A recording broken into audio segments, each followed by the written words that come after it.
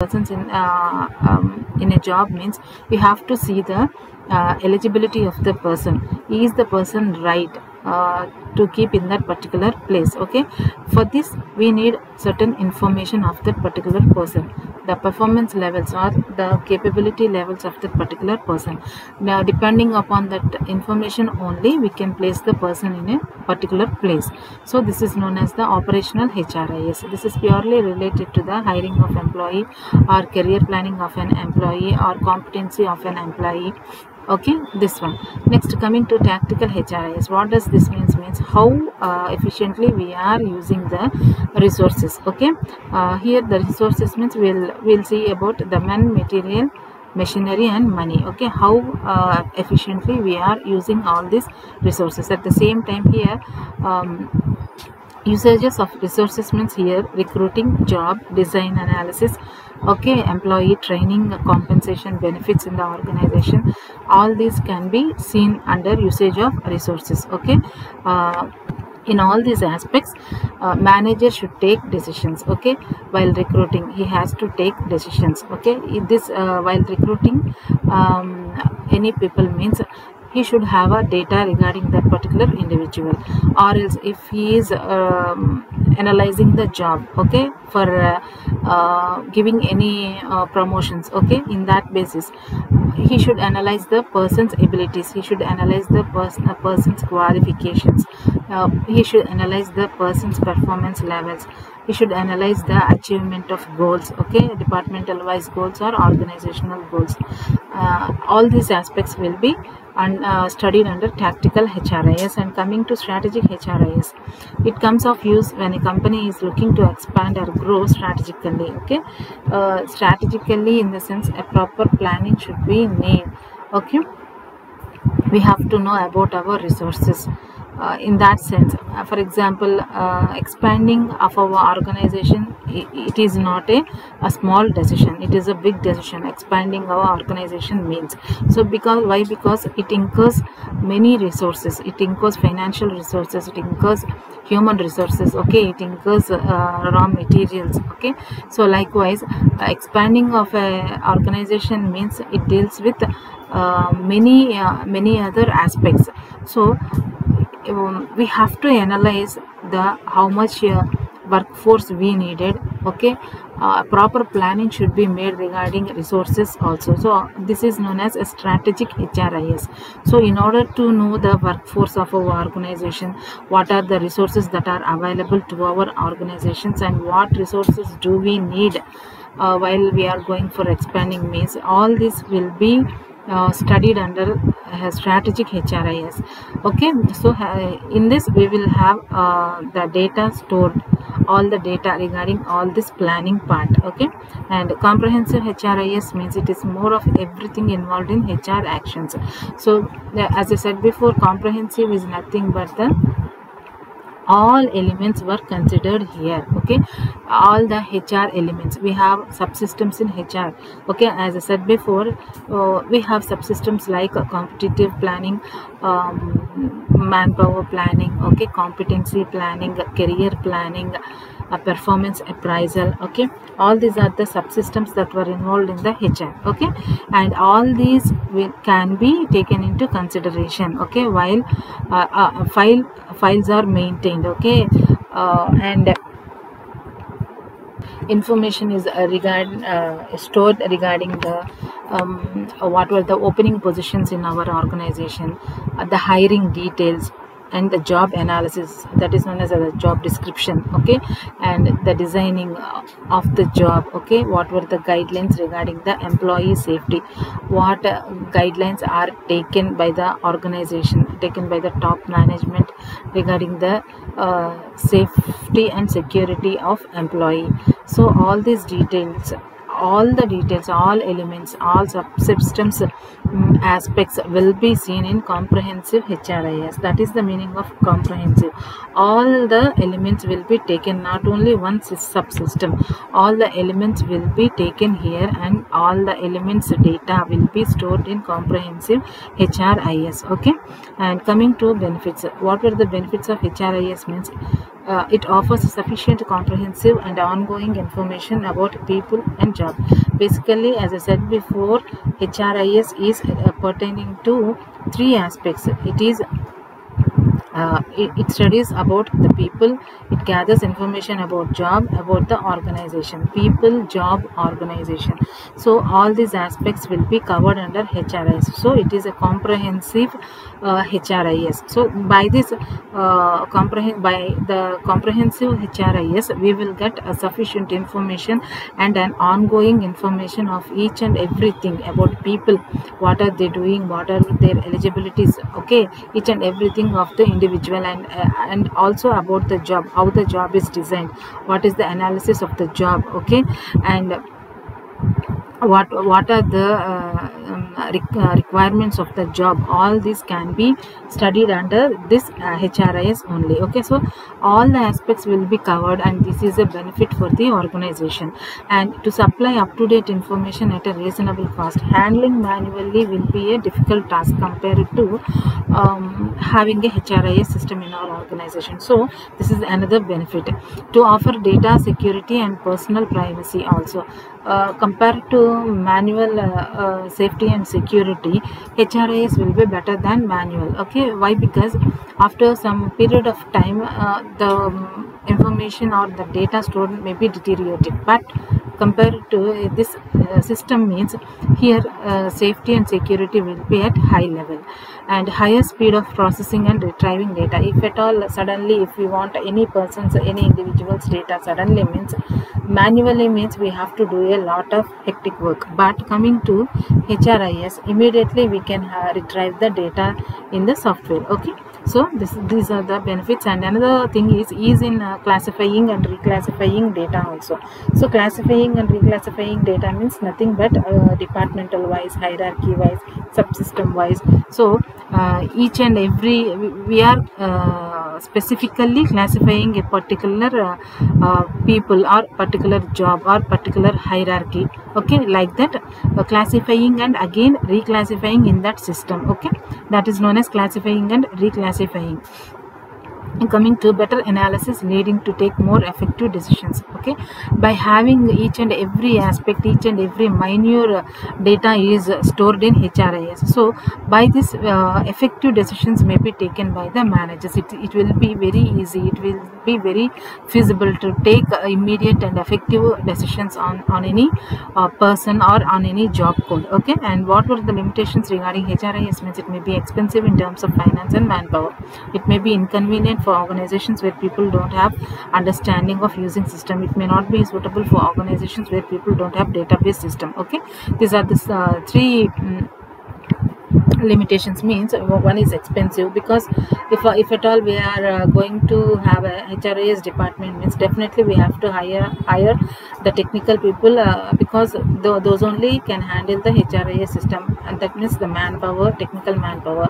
And we have to purchase the software system, we have to purchase the equipment regarding the HRIS. So this is expensive. And coming to, if at all the people working in the organization, then they don't know how to work on MIS, managing information systems, means it will be difficult task. So it is a limitation. And at the same time, the organizations who are not having any data science or data analysis, so for that organizations also it is also difficult to have HRIS. So it is another limitation. And coming to steps in HRIS, what are HRIS means, what are the steps involved in HRIS? If we want to keep HRIS system in our organization, means what is the process, what process do we have to follow. First one is planning, analyzing, designing, implementing and maintenance. So what does planning means? So planning is nothing but setting up, naturally we know what does the planning means. Planning is setting up of our objectives, okay, setting up of goals, objectives for our organization. Here coming to planning means, here do we require the HRIS system in our organization? Why? Because HRIS will be mostly helpful to the organizations with large size, okay. For large size of organizations, they can have a HRIS system. For a small organizations with who is conducting in just one room, means they there is no need of having a HRIS system. So likewise, first of all, in the planning process, they should know the requirement of HRIS. Is HRIS required for our organization or not? Then feasibility study.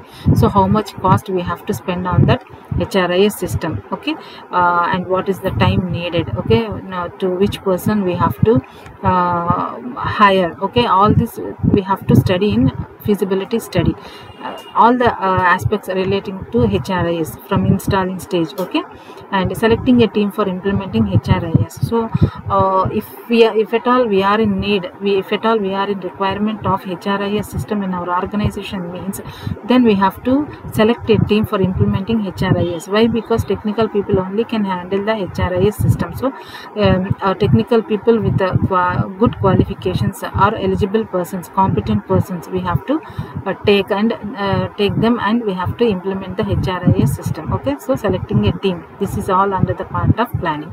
Coming to analyzing. So what does analyzing means? Defining the requirement, vendor selection, negotiation. So defining the requirement means where do we need this HRIS system in our organization, at the basement level or middle level, or all the whole system, in all the system we are using, okay. So we have to specifically what is the requirement of HRIS, we have to analyze, okay. Then afterwards we have to go for vendor selection. Vendor selection means we may go for bidding process, okay. The person who gives at a low cost, who provide the software at a low cost means, then we can have that vendor. So another analyzing part is selecting of the vendor, and negotiation is nothing but if at all the vendor quotes more amount means, then by negotiation, by having a compromising agreement between the parties, we may select the vendor and negotiate the agreement, okay. Then designing means examining the flow of information, assembling the subsystems, identifying the gaps, okay. Examining the flow of information means, so where the we have to design the software system or HRIS system in such a way that the information should be passed without any disturbance or disruption, okay. From where to where the information should be communicated, from where to where it should be passed, the flow of information, okay. The sequence of the information should be designed in such a way that it should enable the HRIS team to work on it, okay.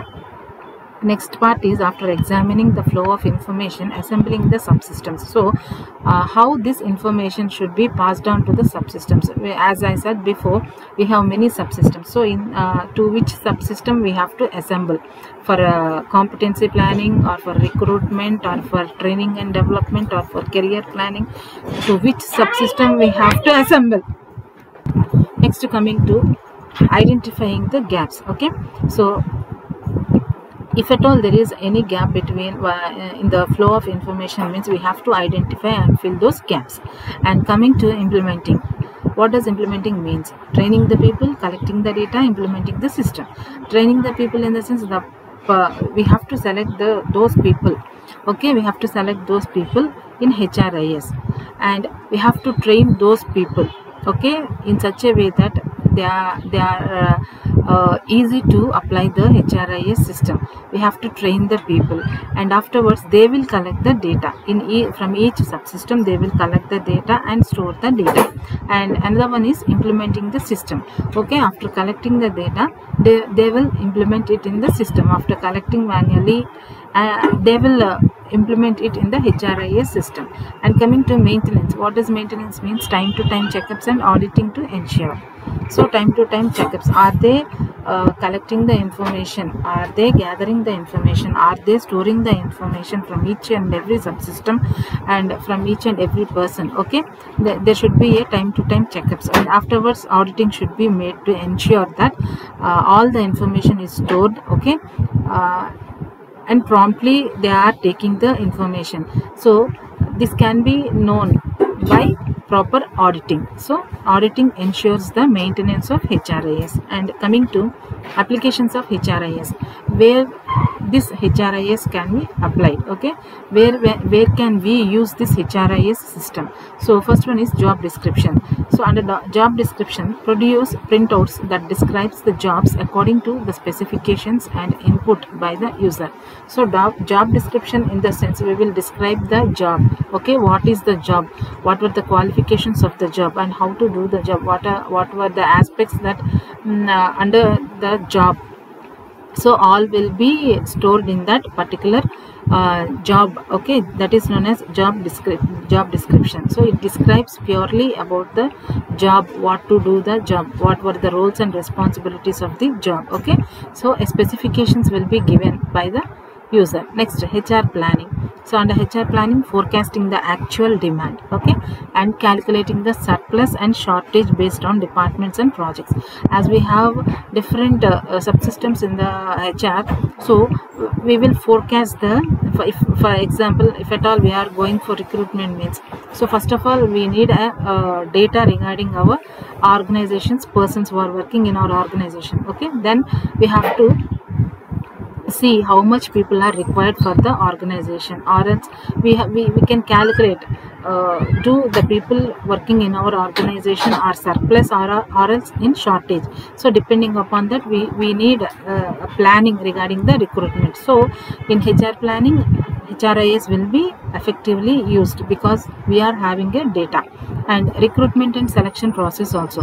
In recruitment and selection, the applicants will give their full information in the form of a resume or biodata. Okay, so this information will be stored in the HRIS, and whenever they are in use, okay, they will see the applicant by tracking in the HRIS system. So depending upon the eligibility of the person, of the applicant, the organization or the management will select those persons. Okay, and this will happen only when if at all the data of that applicant is in the form of data, stored data in HRIS system. Okay, they will see is the person matching to that job. Okay, depending upon the qualifications and capabilities, they come to know that this person will be suitable to that particular job. Okay, for this we need a data. So this can be done with the help of HRIS. And training and development, identifying training needs, setting skills, career planning. So in training, in assessing the skills, in career planning, each and every aspect we need data. For example, career planning in the sense giving promotions. Okay, promotions to the employees. If we want to give a promotion to the employee means, so we need a data regarding the employees working in our organization. Okay, because some people may work efficiently, they may show increase in their performance levels. To that persons we have to give promotions. So in order to give promotions means we need some data of that particular individuals. Okay, depending upon their data, we will give career planning to those people. Okay, likewise training needs also. If at all the persons were not skilled, they need some training. So in order to give training to the underperformed people means definitely the data should be needed. So depending upon the data, they will assess the persons and they will give training to those persons.